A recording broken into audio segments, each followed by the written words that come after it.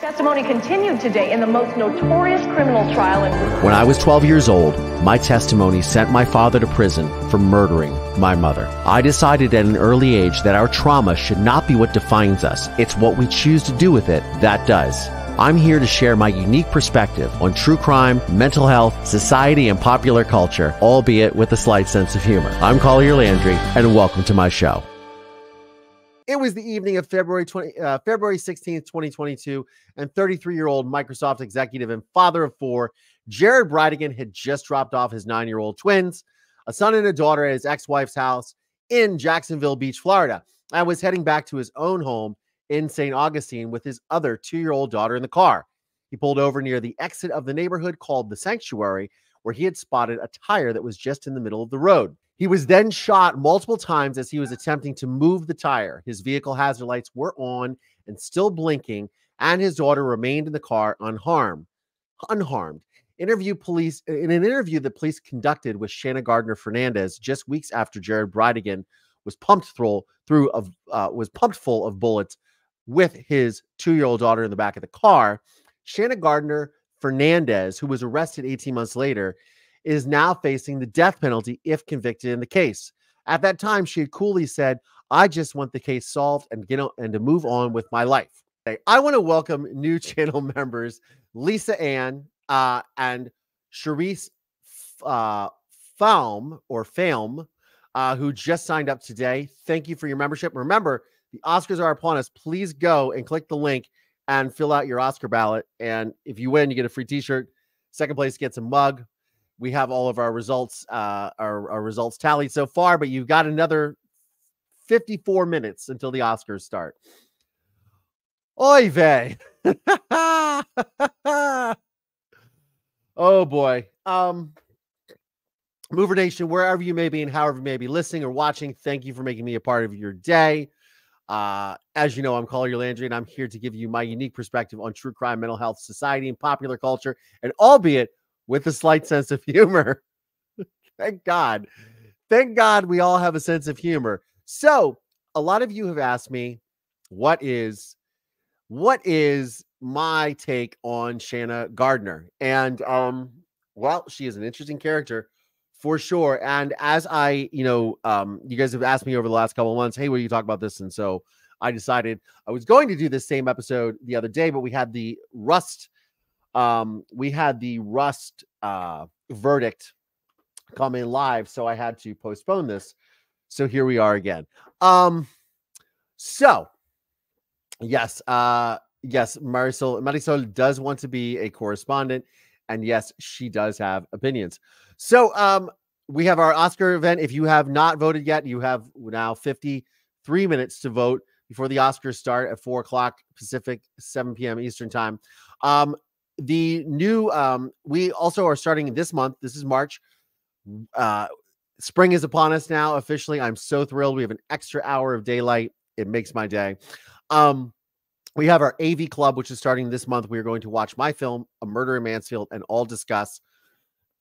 If I was, Tina Luffin says, if I was in a better mood, I would drink 5 times for the Oy vey. Yes, the Oy vey. The Oy vey does. I'll have to do a emoji for the Oy vey as well. Please make a note of that, Court McNeil. The Oy vey emoji. But we have our AV Club, which is starting this week. There's going to be a new tier, which is a Thriver tier at the $7 level on Patreon and here on YouTube. After this month, that will be an additional tier that you guys can subscribe to. We'll do a monthly watch party where we'll all watch live through Discord. It's going to be really great. I'm figuring out all the technical stuff right now, but it should be great. And all of that. So first this month, but if you're already at the $5 level, you have access to that as well. This month, we're going to do my film, A Murder in Mansfield, and I will give you guys kind of all the insight behind the scenes on that. That will be next Sunday, March 17th. So we'll have our live, and then later on that evening, we will do our live watch party. I believe Sunday said the 17th is going to be our day for that. So that'll be really exciting. I'm looking forward to seeing all of you on the Discord. So please sign up. There is a link. Somebody will put that in.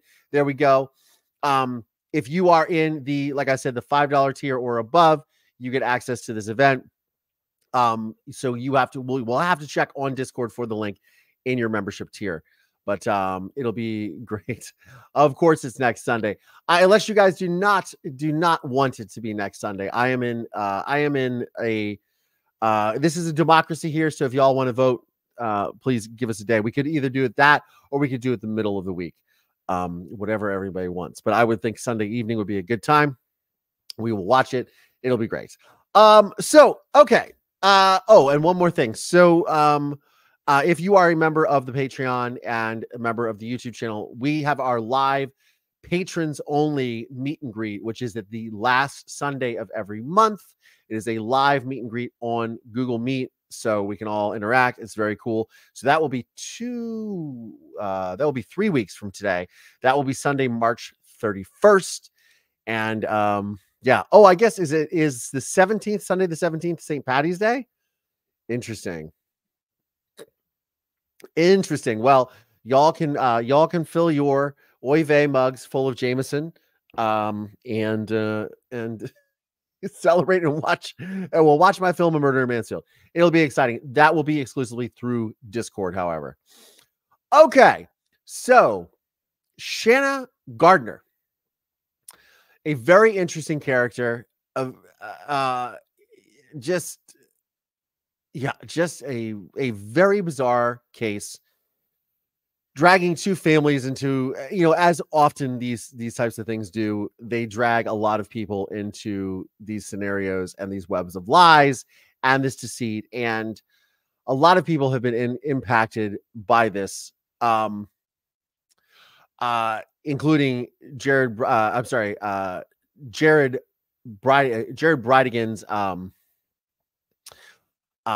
his now widow, who has been dragged in. They have children. She has been dragged into this. And this man who worked as a maintenance worker at one of Shanna Gardner Fernandez's husband's property, who's also been arrested in custody. So I'm going to get into all of this here. So obviously this took place on the evening of February 16th, 2022. He was 33 years old with his daughter, dropping the twins off. All of this. Jared Bridegan, who that says here, Jeff Bridegan. Do we mean Jared Bridegan? So Bridegan's ex-wife, 35-year-old Shanna Gardner Fernandez, drew immediate suspicion due to the couple's, again, ugly divorce and the fact that she did not attend his funeral, nor did she initially speak out about the crime. Gardner, Fernandez, and Bridegan shared custody of their children, and they had been married from 2010 to 2015. She went on to marry Mario Fernandez Saldana in 2018, and Jared Bridegan married Kristen Bridegan, who is his widow, and they had 2 more children. She also drew attention when early on she hired a Jacksonville defense attorney, Hank Cox, to help protect her family from the publicity and the sensationalism that included photos of her children at a park and implications that she had been involved in the shooting. Now, also, it is of note that Shanna Gardner is from a very wealthy Mormon family. They own an arts and crafts business that is very big in the Mormon community, and she has a small fortune at her fingertips. So it's not really a crime that you could assume would be money motivated, because she comes from money. Shanna Gardner had told the Times-Union, quote, "My kids are 10. They understand everything and that is going on. They see this and they are scared, terrified, and struggling." Now, Gardner, who was originally from Utah, had met Jared Bridegan while visiting a friend in Florida in 2009. They married in 2010 in Salt Lake City, and they ended up in Connecticut, where rumors about Shanna and her personal trainer began to circulate. Now, Gardner denied having the affair when she spoke to the Times-Union, which is where this photograph is from of her posed very nicely. Denied having the affair when she spoke to the Times-Union, and declined to comment on the details of the divorce, saying that, quote, "I don't see any good in airing our dirty laundry. Our relationship was pretty complicated and remained pretty complicated. The court file, however, has about 300 entries and motions. She accused him of disturbing and abusive behavior towards their kids, and he accused her of spying on him and treating him in a disparaging manner in front of the children. On January 25th, 2023, Jacksonville Police Department announced the arrest of Henry Arthur Tenon, age 61, on charges of conspiracy to commit murder, second-degree murder with a weapon, as an accessory after the fact to a capital felony, and child abuse. He pled guilty on March the 16th, 2023, and agreed to testify against Mario Fernandez Saldana, who was also arrested the same day in Orlando, Florida. Mario Fernandez Saldana, who's 34 years old, is charged with first-degree murder, conspiracy to commit murder, solicitation to commit a capital felony, and child abuse. He has pleaded not guilty to all counts. Now, on August the 17th of last year, Shanna Gardner was indicted on the exact same charges. She was arrested in the state of Washington, where she had been living with her children, but without her husband. Now, prosecutors are seeking the death penalty against her and Fernandez Saldana.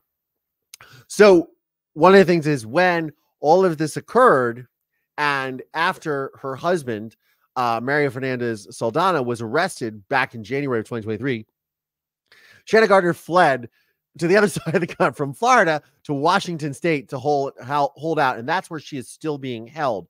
And one of the unique things about this case, too, is that the governor of Florida, Ron DeSantis, actually filed a motion to have her extradited from Washington to the state of Florida to stand trial. That happened recently.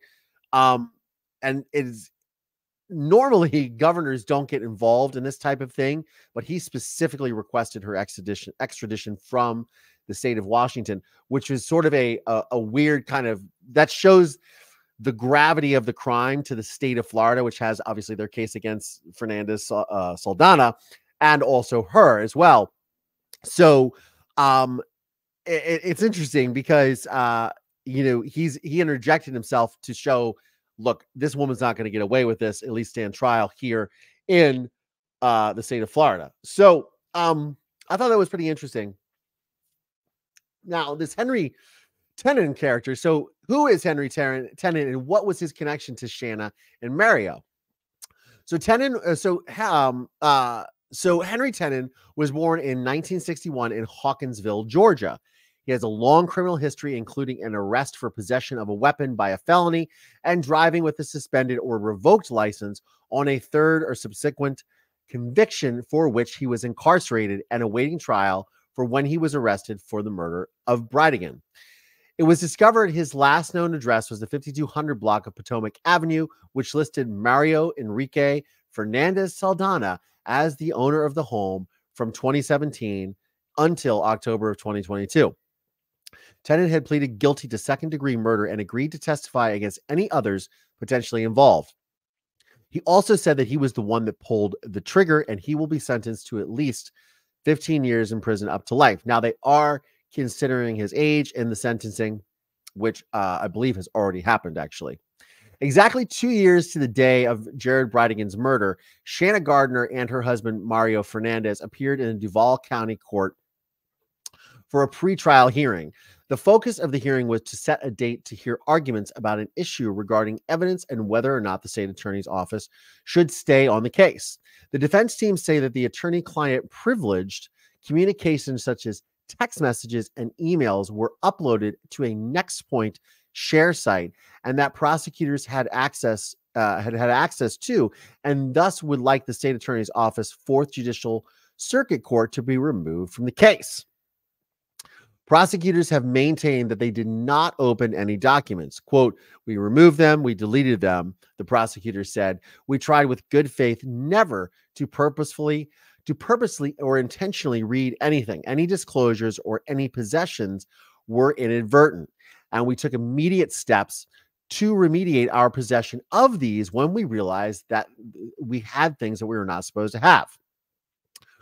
Gardner's defense said after conducting depositions on this that they felt it was a bigger issue than originally thought. On February 16th, they indicated that they would be filing a motion to dismiss the indictment against Gardner, which they did on March 4th. Now, this is March 4th, as in last week. And said that the spillage of her attorney-client information throughout the law enforcement teams, which are Category A witnesses expected to testify in this trial, will amount to sufficient prejudice that we can never put the genie back in the bottle, and Miss Gardner can never get a fair trial, her attorney said. Her defense team had discussed the motion for her to have a bond hearing, but it was agreed in court on Friday, February 16th, 2024, that this will not happen until the issue with the evidence and the state's attorney's office is decided. Judge London Kite is overseeing the trial, but has decided to ask for an independent judge to hear the arguments over the evidence issues, since it potentially involves attorney-client privileged communications. According to documents released the week of February 26, 2024, or February 16th, 2024, Gardner and Fernandez were not the only ones on the investigators' radar. The names of two other people believed to have somehow been involved in Bradigan's death were redacted in recently released evidence. Neither has been charged yet. The warrant states one of the unnamed conspirators was a former reserve police officer who is also a convicted felon. He was known to own a 10 millimeter handgun. You mean a 9 millimeter handgun, which is the murder weapon in this case, although it has never been recovered. When investigators interviewed the former reserve officer and asked to see the firearm, he said he did not know where it was. That warrant also states a relative of Bradigan told investigators that Gardner had commented about, quote, hiring a hitman to take him out back in 2017. The relative said that Gardner, quote, hated Bradigan and was frustrated by their custody arrangement and differences in parenting choices. Fernandez was quoted as saying the kids were better off with Bradigan out of the picture. Apparently, she had sold a lot of this to also to a tattoo artist that was working on her, because she has a lot of tattoos. So the first police interview. Oh, is it a 10 millimeter? Well, there we go. There's a 10 millimeter. You learn a new thing every day. A 10 millimeter Glock. Apparently, there's a 10 millimeter. I have never heard of that before. That must be a very special firearm. Thank you, Karen Fan, for correcting me. I stand corrected. Obviously, not a big purveyor of firearms in this household. So, yes, apparently there's a 10 millimeter Glock. There we go. Okay, so on March the 1st, 2022, Shanna Gardner and Mario Fernandez Saldana came into police headquarters to be formally interviewed. She told police that despite their initial date not going that well, Jared kept pursuing her and that she became desperate, so she decided to try and make it work. That they were married after 2 months and had children. She speculated that perhaps Jared had ulterior motives, knowing that she came from money. She said her son had a medical condition and that illness had put a strain on things. They moved from Utah to Connecticut so their son could be close to his specialists. Once he was stable, they moved back to Jacksonville, where Jared's family had lived, so they could help with the kids. But less than a year after moving, they got divorced and Shanna left the Mormon church. She said Jared had, quote, drained their accounts, and the divorce was traumatic since Jared refused to move out of the house. She had shared that the home was purchased with money from her trust. But once the funds were removed from the trust, the property then became a joint asset.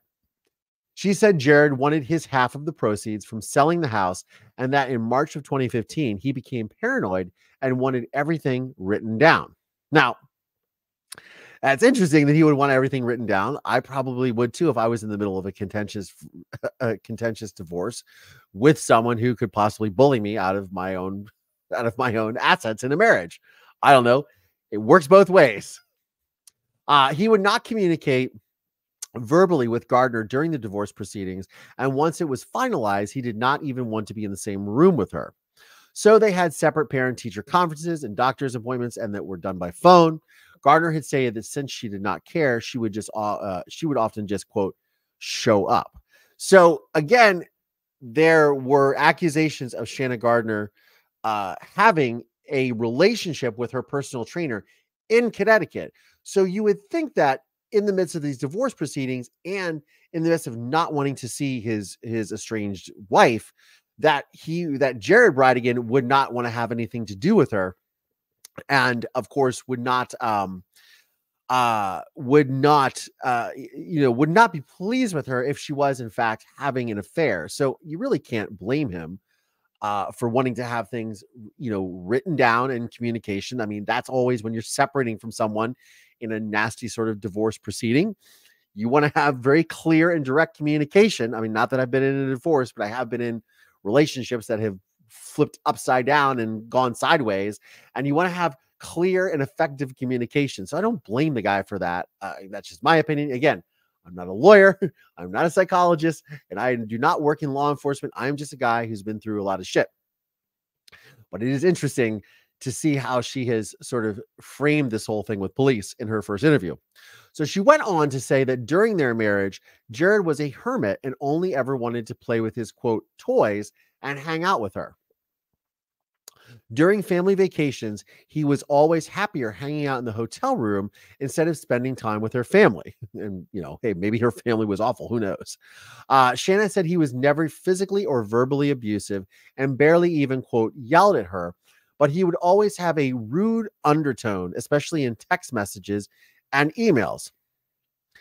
Again, one of the things with communication and communicating mobile devices and sending text messages is a lot of things can be misconstrued as condescending or underhanded or rude when they're really not. It's just a way of you're reading a text instead of hearing the inflection of someone's voice. So I can understand how things can be misconstrued in that type of scenario. And her maybe saying he has a rude undertone, I can see how that could be possible, but it doesn't mean that he was actually rude to her. It's interesting. Subtext is very important for sure, and context as well. She also said that he could, quote, be very bipolar, and that Jared's family friend, who was also a therapist, would often tell him about the, quote, deficits in his personality, and asked Shanna if Jared would be interested in seeing a therapist. Emotions were heightened during the divorce, and that he had, quote, changed. She told police that when they were living in Utah and then Connecticut, he would not let her have friends, and he was often full of suggestions on how she should dress and her appearance.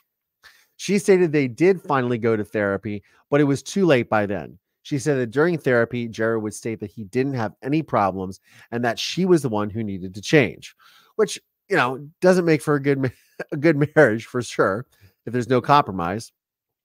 She started venting to people at the YMCA and began to realize that their relationship was, quote, not normal. She became emotionally involved with a trainer at the gym, and once she realized her feelings were deeper for him than for her husband, she felt that was, quote, the beginning of the end.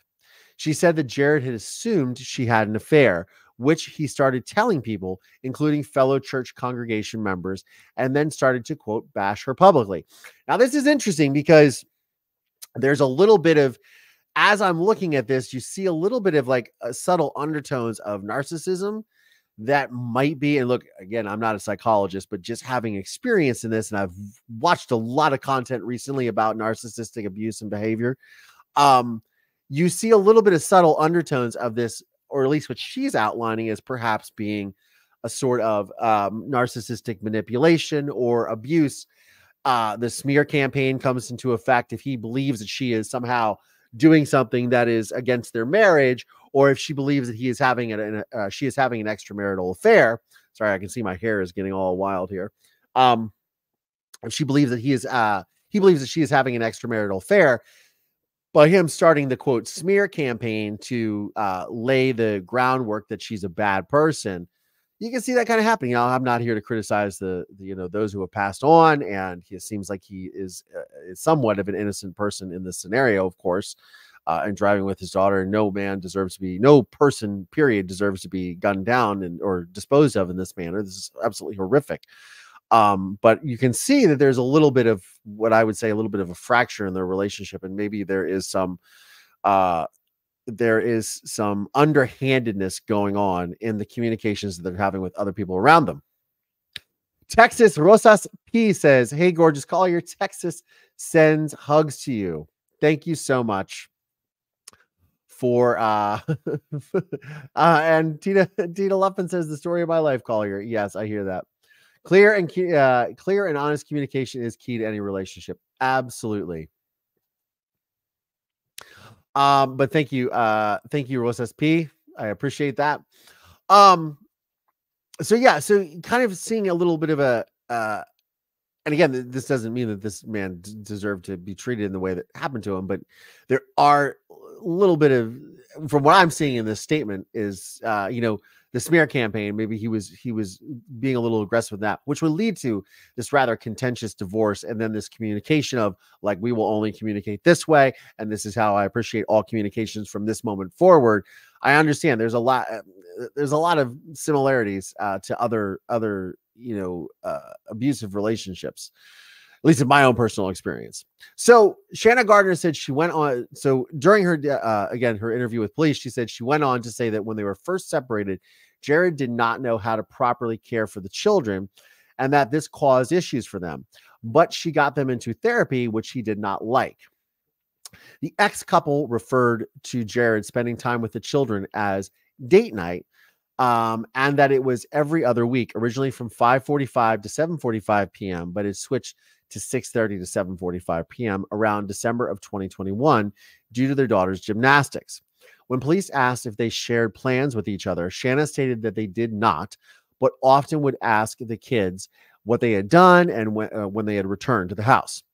Typically, Jared would text upon arrival, and the kids would go out and get in the car, and at the end of the night, they get dropped off and come in through the garage. She said that evening she was at the stove. That would be the evening of February the 22nd, 2016. Or I'm sorry, February 16th, 2022, the night that Jared Bradigan was killed. She said that evening she was at the stove with headphones on after returning from Walmart. Mario had a headache and was asleep. Now, this is Mario Saldana Fernandez, who is her husband, or Fernandez Saldana, who was her new husband. Mario had a headache and was asleep. Her daughter liked to wait outside for Jared to turn around in the cul-de-sac and come to the stop sign so they could wave goodbye to each other. She said her daughter was very adamant at the time of drop-off, which was 7:48 p.m. She asked if the kids had mentioned anything off about that particular evening, and she said no. The only thing mentioned was that he was on a work phone call when they first arrived at the restaurant and they had to eat quickly to make it home in time. She stated that the family did not want her at the funeral, and out of that, contention had come up because she did not allow the kids to go to the funeral either. She said they were handling all this better than expected, but are still in shock. Her son got upset when, quote, date night came around, and her daughter spoke about missing her half sisters. When she was asked if she would be open to her children talking with the child psychologist, and she stated she would need to ask their therapist and then get back to them. She did agree to the interview, which was scheduled for March the 4th, 2022. When investigators asked her about Mario, she stated that they had been married on Friday the 13th in 2018, and that no one originally knew that the two got married. She said at the time that they did not know each other very well, but that Mario wanted to help with the kids and Jared wouldn't allow it unless they were married. She knew it would not be a typical marriage, but one of convenience, but hoped it would build as she wanted what was best for her kids. She said Mario had only met Jared once and in court, and that he would not shake Mario's hand. Now, honestly, like, I'm not surprised, especially if he thinks that, his wife at the time was two-timing, et cetera, et cetera. I'm sure that she probably I'm sure he probably wasn't too thrilled either that this other man was, raising his kids, quote unquote. She said that Mario went to pick up the kids and he purposely knocked on the door because he knew it would upset Jared. She stated she avoided confrontation, but Mario did not. She said that prior to marrying his second wife, Kirsten, Jared was engaged to someone else who was living in Utah. He had a good job and was making good money, but she took him to court for child support since he was struggling to pay the bills despite working 3 jobs. since she was struggling to pay the bills, despite working her 3 jobs. He allegedly stated that he would quit his job and move back to Jacksonville in order not to pay the child support, which he did. He took his fiancee with him, but she left shortly after arriving. She said, "I'm going back to Utah. Forget this Florida mess." Shanna said the fiancé texted her frantically saying that they had had a fight and the police were called. Shanna offered to have the fiancé come up to her house so she wasn't just driving around upset. She stayed for 2 days and then moved back to Colorado, even though she was from Utah. She told police that Jared wanted his fiancé to be referred to as by their kids as, quote, mom, and that she was supposed to be a, quote, biological mother. After the fiancé left, he met and married Kirsten 2 months later, and the same conversation came up. She then provided the name of the ex-fiancé as Emily Vohringer. The last thing Shanna Gardner mentioned to the police was that the, quote, timing of all of this is just weird. Quote, the timing of all of this is just weird. As she had decided to, quote, let go of her frustration and just make the best of the situation. She admitted in moments of anger she thought of how much easier, quote, this would be, but ultimately wished no harm on anyone. She said she was willing to do whatever she could to help and asked if investigators wanted text messages between herself and Jared, but her attorney intervened and said they'd have to be requested through them.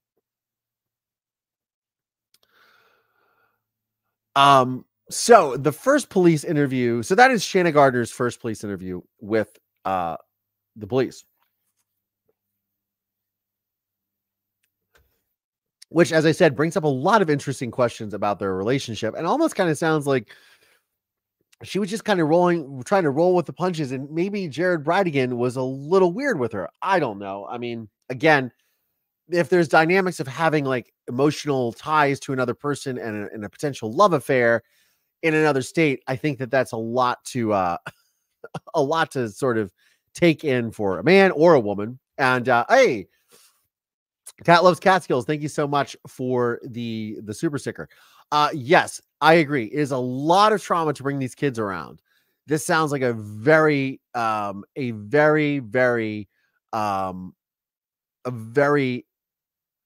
dramatic family environment and traumatic family environment for these kids who have just been around this whirlwind of just craziness and sort of instability, really.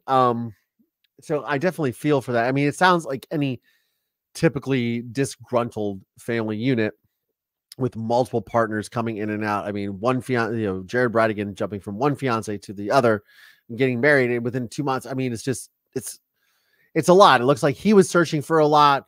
She was searching for a lot, and she married Mario Fernandez Saldana out of convenience. It's a whole thing, and was hoping their love would grow. I don't, look, I've never been married, and I'm not someone who can pontificate on how to have a very successful or healthy relationship by any stretch of the imagination, but I'm pretty sure that this is not how to do it. Jumping from partner to partner and not being settled.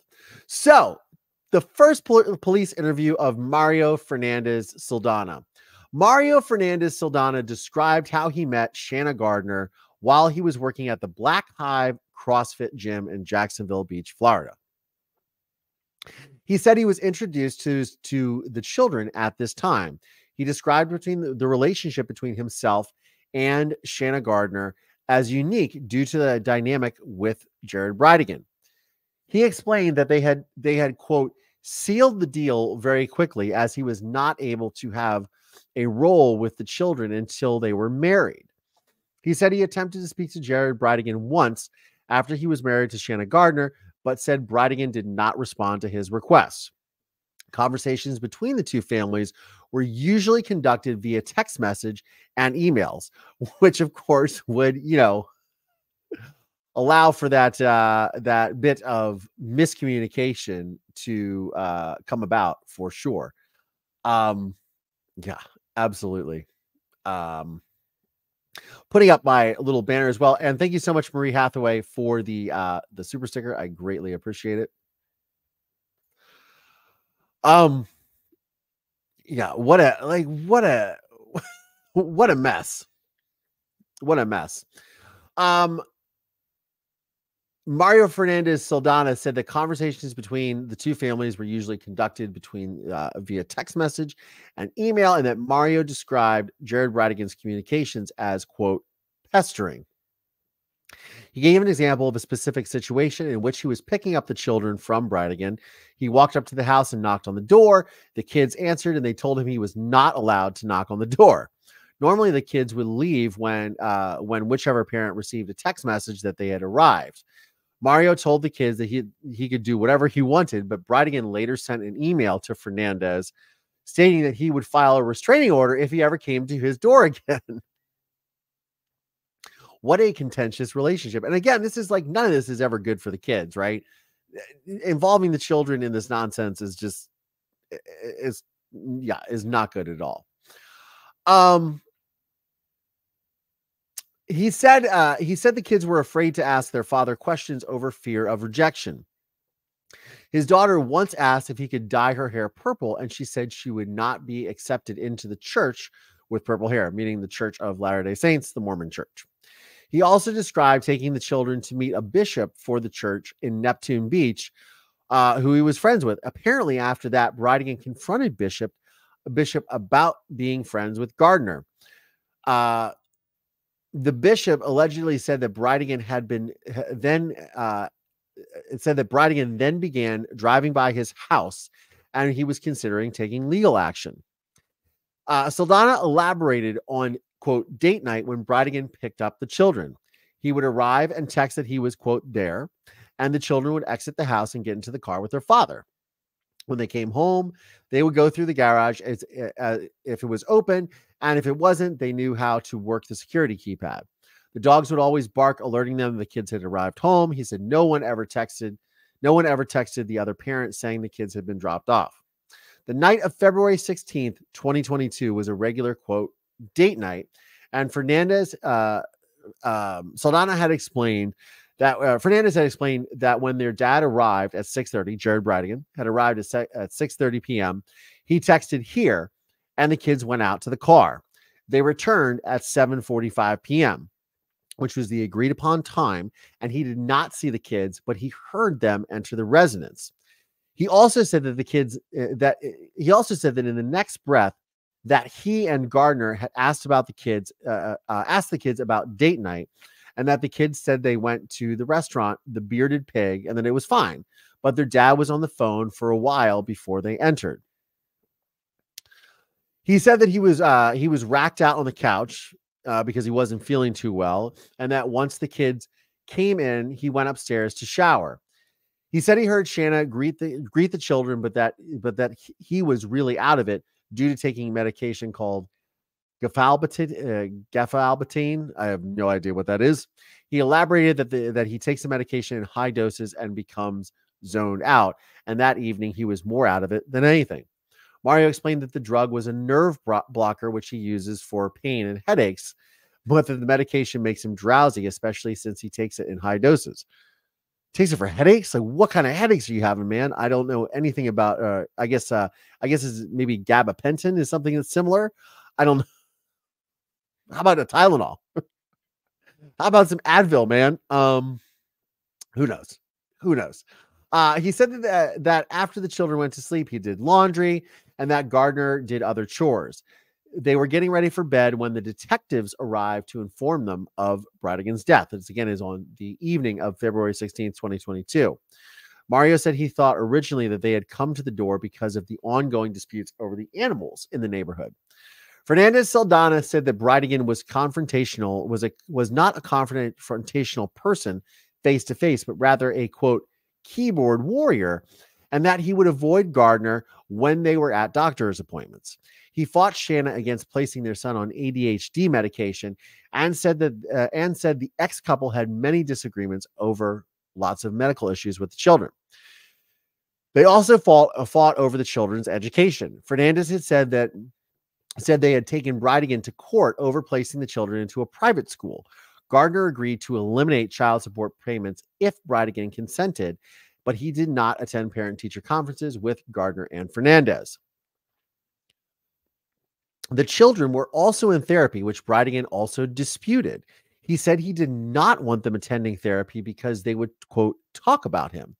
Mario said that he had felt Bridegan wanted control over the children, and he felt it would be better off if the custody was 60-40 in Shanna's favor.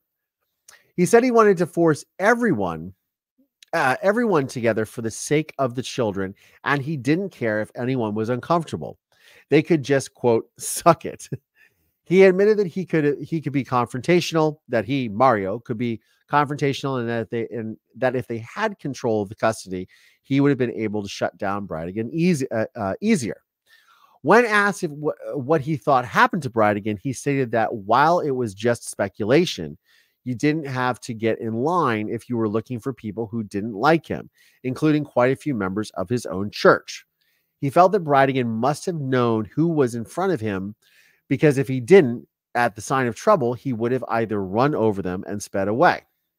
He would have either run over them or sped away.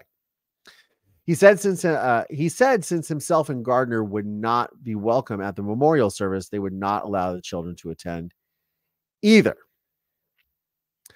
I just want to take a second to acknowledge the fact that there was an innocent 2-year-old child waiting in the car for her daddy when there was a hail of bullets all around her.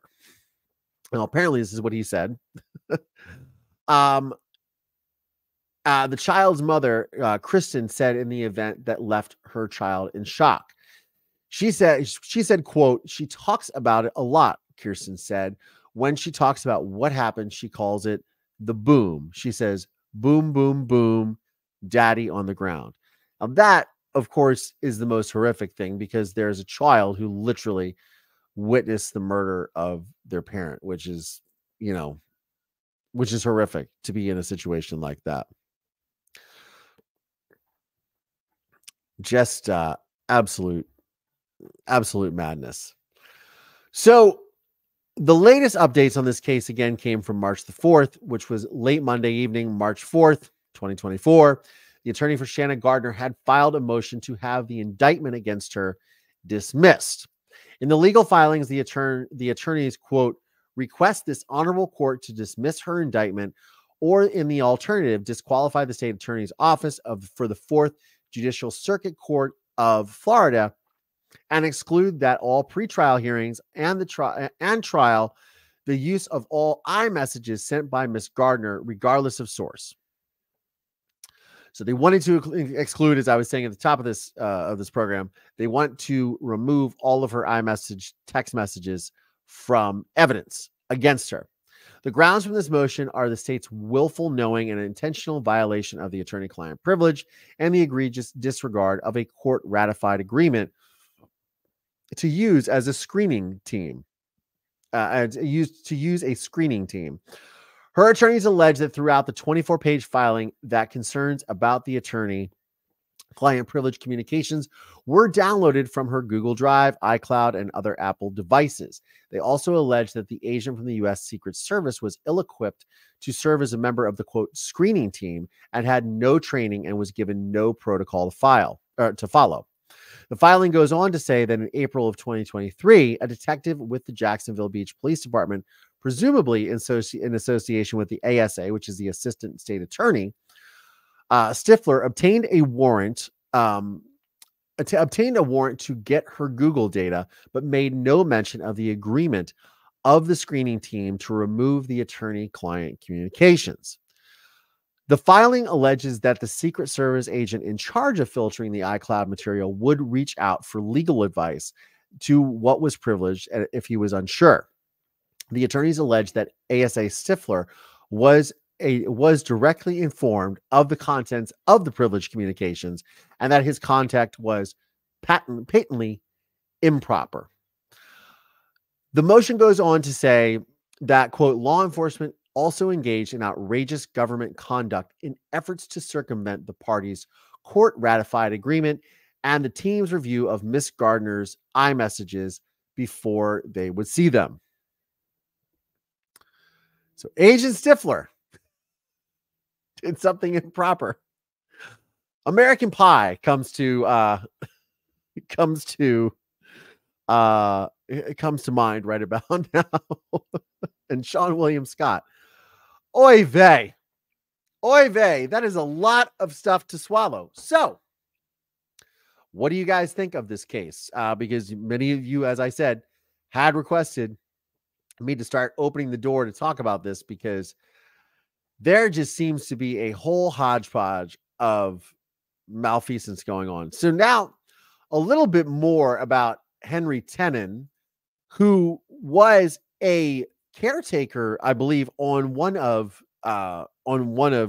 Mario Saldana, Fernandez Saldana's properties, and his arrangement. So there was a trail of something like 70 text messages or emails that went back and forth to Henry Tenon and Mario Saldana, which is what has traced everything back to him, and why he turned state's evidence, and why he was even Mario Saldana was arrested, is because of this particular text message chain. I'm going to look this up. So,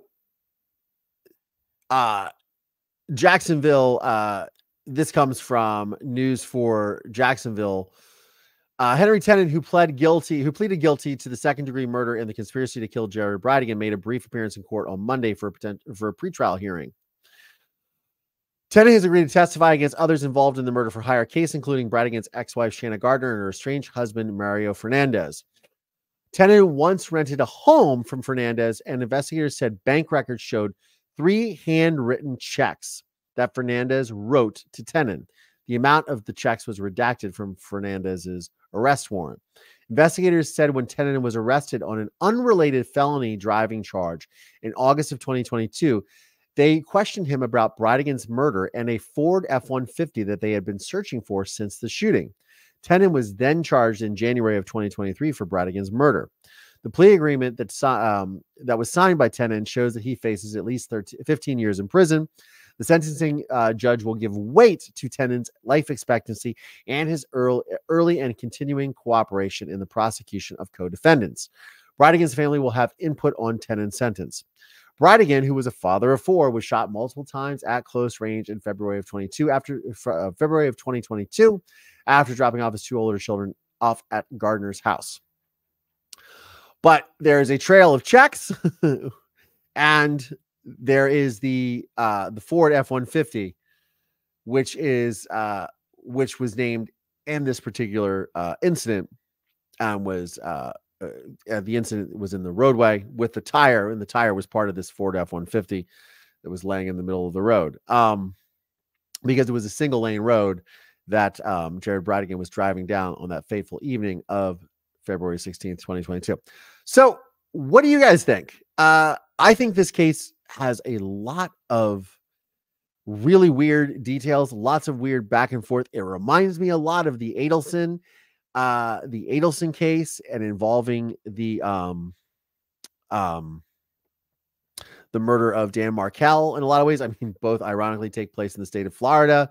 There seem to be a lot of similarities. I think, in my own personal opinion, I think the Adelson family was a lot more controlling than it seems like Shanna Gardner's family was. It doesn't seem like they've had a direct involvement, but it does seem like perhaps that her now estranged current husband, Mario Fernandez Saldana, he all of a sudden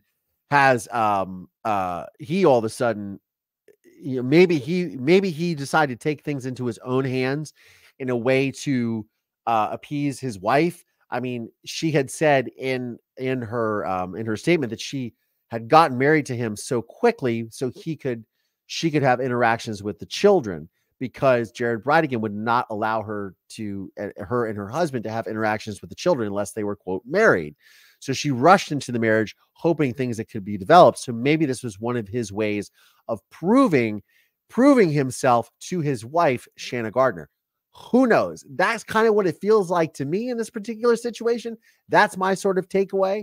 Again, at the end of the day, not only did a young man lose his life over this, but there's children who no longer have a father. And there was a young a young girl who was from another marriage, who had nothing to do with Shanna Gardner, that is now forever traumatized, as her mother, Kirsten Bridegan, had said, is traumatized. Boom, boom, boom, daddy on the ground. Again, things like this, I talk about a lot on this program, is why, these consequences of violence, why these things occur, why people take these matters into their own hands. Is Shanna Gardner essentially an innocent pawn in this as well? And she was just trying to move on with her life. And then this estranged husband of hers, now Mario Fernandez, has acted out and was doing something to prove himself, because he obviously had connections to Henry Tenen, who has already admitted to slaying Jared Bridegan. Who knows? I mean, it could be as simple as that, but all we do know is we will find out. I want to say a big thank you to all of my channel members and all of my channel supporters and all of my Patreon supporters. Without your support, this program would not be possible. Thank you all so much. All of my subscribers, thank you all so much. If you wouldn't mind, please click the like button if you're enjoying this content. I greatly appreciate it. It helps out with the algorithm. Mover Nation, thank you all so much for tuning in. I greatly appreciate it. And all you guys showing up every week. Sorry about the technical difficulties that started the program. And I'm very excited. I've talked a lot about, there's a lot of shifting sands in my life personally and professionally. There's a lot of really cool stuff that's happening coming up. And by the way, on our next meet and greet at the end of the month, you guys will get to see the sizzle reel for my new potential series that I am creating that is out there currently. I'm going to share that with you guys as well.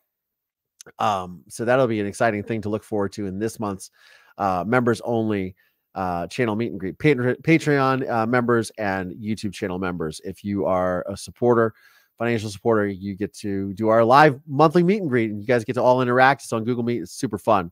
And I'm going to share the sizzle reel for my new pilot that I'm working on right now, which is very exciting to me.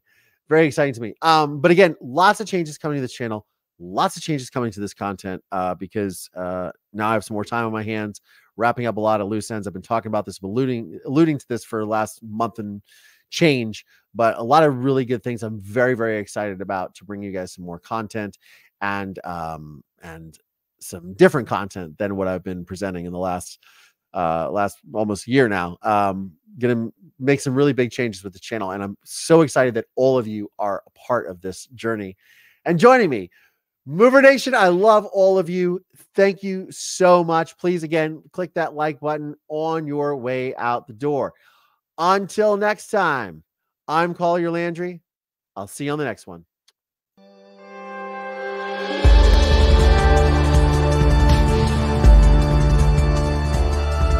This podcast is made possible by support from listeners just like you. For exclusive content around this podcast, please consider supporting me via Patreon by going to collierlandry.com/support. Please subscribe via Apple Podcasts or wherever you get your podcasts from, and please leave us a 5-star review. If you want to see video episodes of this podcast, please check out my YouTube channel at youtube.com/collierlandry. You can find links to additional resources in the show notes of today's episode. This podcast is a production of Don't Touch My Radio. Copyright Collier Landry.